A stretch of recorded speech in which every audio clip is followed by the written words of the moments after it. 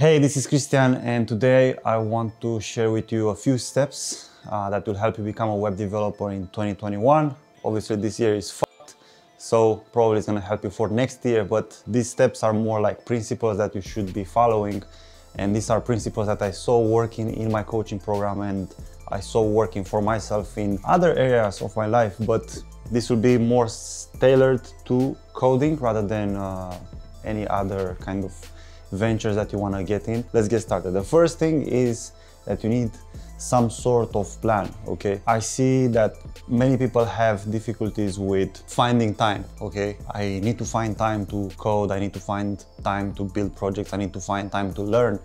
But when people say that, I know that most people say you shouldn't find time, you should make time. The problem there is that if you don't have some sort of plan, some sort of things to look forward to every single day when you get home after work, then you'll start procrastinating and you'll start to browse the internet, scatter the internet to find something to work on, okay? So that's why people don't have time. That's why people have to find time. And another thing that I've noticed is that if you are just procrastinating and if you are trying to find things to do, you'll never actually fall in love with work, okay? So that's kind of the second thing that I want to bring to your awareness, is the fact that you have to love what you're doing, otherwise you'll never actually do the work, you know? Because if the thing that you are doing requires effort, you'll never be able to give it your best, okay? We have this idea in our minds, and I recently got rid of it, that we have to work hard to get great results. But in reality, if you look around you at the most successful developers, I guess, if we are talking about that, or most successful entrepreneurs, they always say that they never work. They actually love the work that they are doing, right? So one of the secrets to success, if you want to become a good developer, is to actually love what you're doing. And to fall in love with what you're doing, you have to work on something instead of trying to find things to work on. Okay, you'll also find yourself working for many hours, even if you don't have the time, right? You'll be coding in your while you're on the toilet seat, while you are commuting. You'll always be working, okay? Because work in web development doesn't necessarily mean that you have to actively be in front of a keyboard typing code, okay?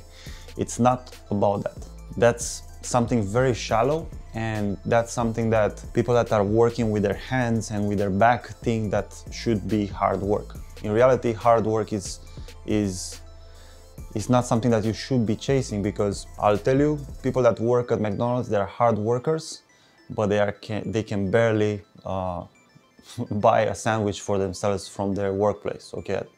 This is something that you have to keep in mind. So, action plan, you have to love your work. 3, you should be surrounded by people that are going in the same direction as you, okay? Now I know that you might be in a bunch of forums and communities, probably on Reddit, on Facebook, maybe on LinkedIn groups or whatever, maybe Slack communities, maybe you're on Discord. But those things are, they look nice, but maybe you've tried to get into some group project with some of those people and nothing really worked out. And the reason why nothing really worked out is because you don't have a leader, okay? Groups are fine, but if a group doesn't have a leader, the group is gonna break really quick. So that's why you need some sort of leadership when it comes to joining a group. That's why I invite you to join my Facebook group, where I go live every Sunday, okay? Quick plug in there, the link is in the description. And that's where I answer questions, and that's where some of the people that are in my program are coming up and they are asking questions, so you can spy on us, you can come in and bring your own questions so you can learn faster, okay? There is no reason to join random groups on different platforms where all people are noobs and they are all doing their own thing and they are all like sharing random resources that they have no idea if they work or not, okay? Everything is a guesswork and you are just using your time in a bad way. Now, so far, action map, step-by-step plan, right?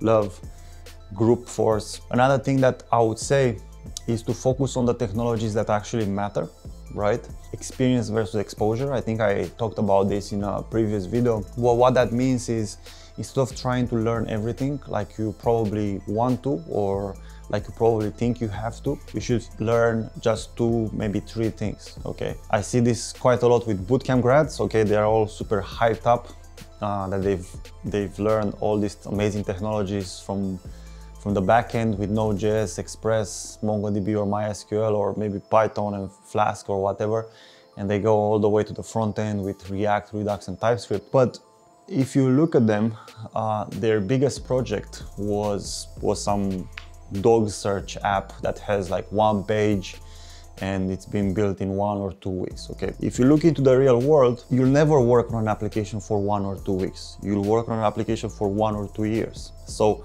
you kind of have to replicate that if you really want to get the experience, because otherwise you'll just get exposure to a bunch of little pieces of the puzzle, and it's like looking at the sky. You'll be looking at the sky at night and you see like a bunch of stars, but you cannot connect them to create the constellations, okay? There is also a bunch of clouds covering those stars and you won't be able to accurately pinpoint them.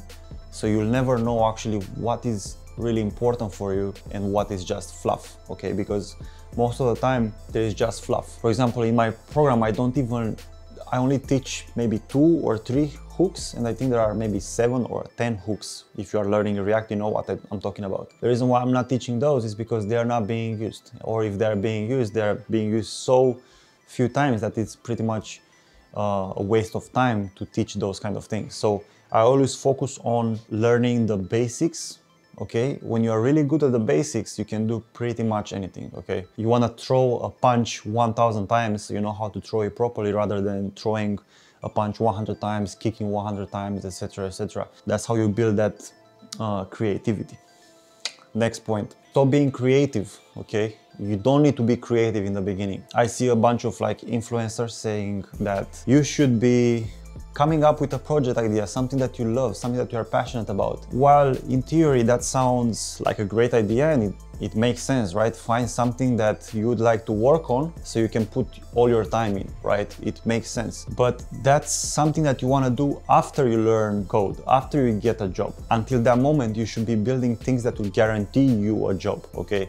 You should be building applications that you will be building anyway at work. So that's gonna be easy, that's gonna make it easier for you to get hired, rather than spending literally weeks or months trying to come up with a project. Why not have 1 project or maybe 2 projects, okay, that you can actually build? And again, you can see these projects being built if you are joining the Facebook group. Why not just build those 2 projects that are gonna guarantee you success pretty much, okay?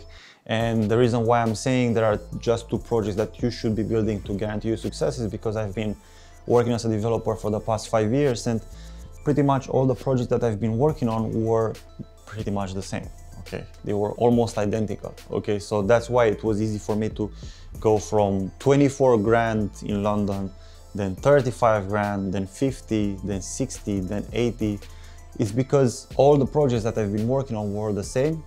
It's just the pay was different and the scale and the company that I was working on was different, and they were willing to pay more. So these are a few things that I wanted to share with you today. And the way I'm making these videos is I'm making them like I would tell myself 5 years ago what to do, you know. So I'm trying to give you as much value as I can through this lens in this YouTube video, because I hope that if you just watch these videos, you'll become a developer, okay? And probably if you feel like you got enough value out of this, you'll try to reciprocate and become one of my clients and give back to the channel so I can put more, okay? If you don't want to do that, that's fine, but there should be enough value on this YouTube channel to actually help you become a developer anyway.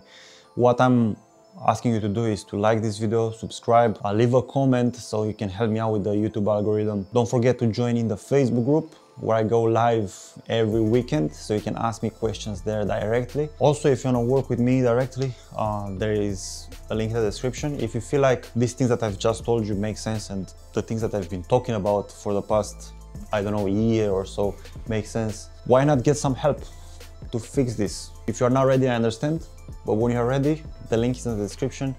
And yeah, that's it. I'll see you in the next one. Cheers.